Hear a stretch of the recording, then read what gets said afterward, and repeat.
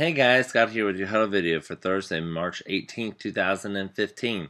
I want to touch on those few areas today of those of areas that we need to work on for OE and also for our scores.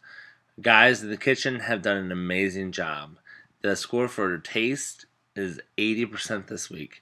That means 80% of those people that had to fill out those survey forms have been very pleased with the taste of their food. This is great. Other scores in general is recommend the CFA. It's 71%. This is relatively good, but we can always room for there's always room for improvement. Speed of service is 67.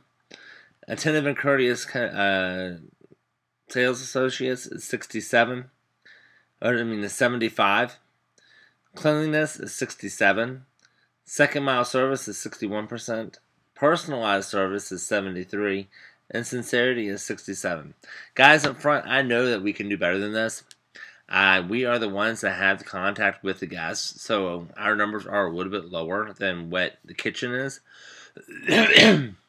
However, I want to challenge us on the front line to get those numbers up to where the kitchen's numbers are at 80%.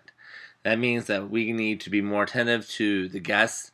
If we see guests that are waiting in line, we need to step up and serve those guests immediately. A phrase that has been going on in my head is stop, drop, and serve. Stop, drop, and serve. If we see a guest, no matter what we are doing, no matter how we are feeling, no matter what's going on, we need to stop what we're doing, drop what we're doing, and serve that guest. And this is very important because it helps those people that are in a hurry to get back from lunch, helps them get their food quicker. It also means that could affect our speed of service. So we need to make sure that we are doing that stop, drop, and serve, and we are reaching out to every guest as they come up. Even if we don't think they're going to stop by and say, "Hi, welcome to Chick-fil-A. My name is Scott. How may I serve you?" They may look at you strange, but you know what? At least you're connecting with that guest. Guys are doing a great job. Let's keep it up. Continue on doing what you're doing. And I will see you guys tomorrow.